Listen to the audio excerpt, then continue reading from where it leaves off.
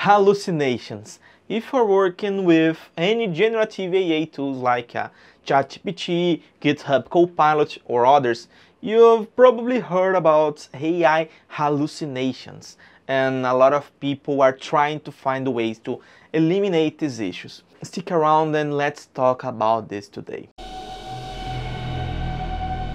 Hey everyone, how it's going? My name is Julio Arruda and today we are for another videos to my channel. And you already seen in the title, we are going to talk about a really important topic for for anyone working with artificial intelligence and large language models.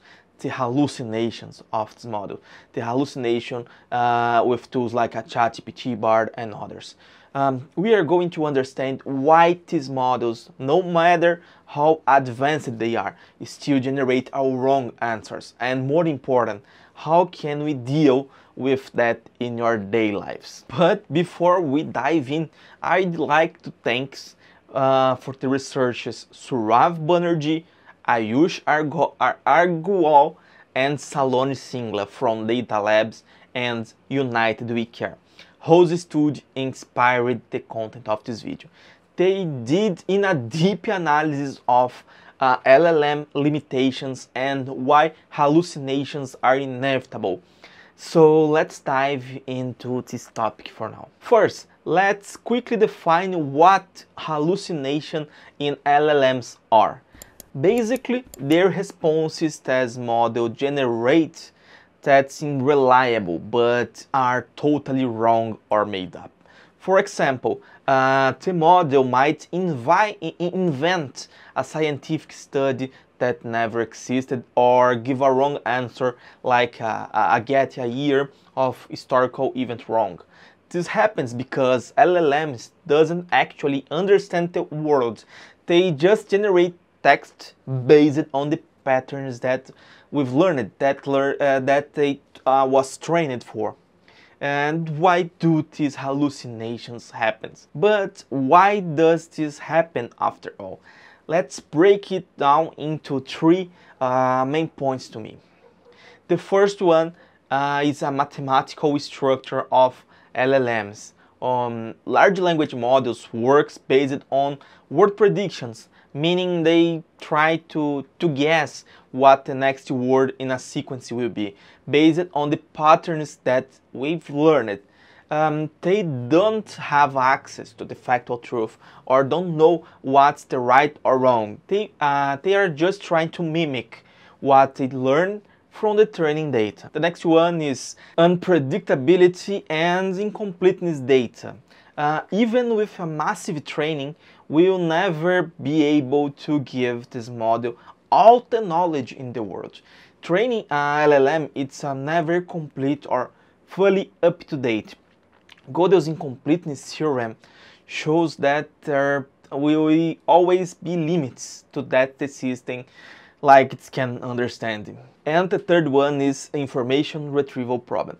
Even when the correct information is in the data, the models often fail to retrieve it accurately. They can confuse a context or mix up information, leading to answers that's incorrect but are wrong. Now let's talk about the consequences of this hallucination, which can be quite serious. The first one is impact on decision making. When a model hallucinates, it can negatively influence important decisions in areas like healthcare, finance, and even legal applications or in a software applications. A mistake in this context can have a serious consequences. The next one can be ethical and legal risks. Hallucinations can lead to spread of misinformation and legal problems, especially when wrong information is taken as truth. There have been cases where models created false information about legal decisions, which can be a huge risk. And the next one is erosion of trust. If people are repeatedly exposed to incorrect information generated by AI, the trust in the system tends to decrease. It's natural. this can be it harder for AI technology to be adopted in areas where they could be very useful. You might to be wondering, what's being done to deal with this? Why we can't eliminate the hallucinations? There are some strategies to mitigate them. The first one is improvement in architecture and training technicals like chain of thought, like GPT-o1 Preview, which encourages the model to explain its reasoning step by step and help reduce the errors. Another approach is self-consistency, which tries to generate multiple responses and choose the most consistent one.